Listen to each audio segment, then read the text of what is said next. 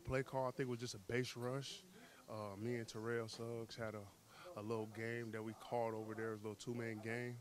We ran the game, felt the pressure. I just bulled my guy back, felt Baker roll out, tried to throw my guy on top of Baker, tripped Baker up, was able to get the sack.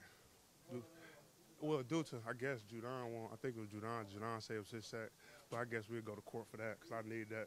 This is actually my first game back from my hernia surgery, but it felt good, you know. I felt like I was ready a week and a half ago to come out here and play football, but the docs and things wanted to make sure everything was healed right and properly, so when I do get out here, I can play 110 and go as fast as I can.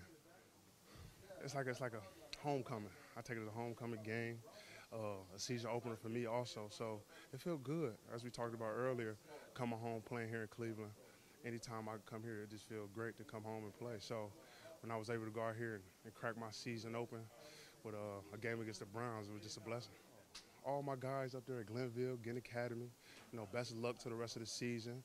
And those guys just know that y'all can make it to where I'm at one day, man. I was in those same seats, grinding, doing with them same teachers, and I'm here now, man, living my dream, you know. Took some of the best coaching. Coach Ginn did a great job coaching those guys up, man, coaching me up when I was going to Ginn Academy, and ain't nothing but respect that's going on down there. And I know those guys down there working hard, but, you know, good luck to the rest of the season. I hope to see these boys at this level.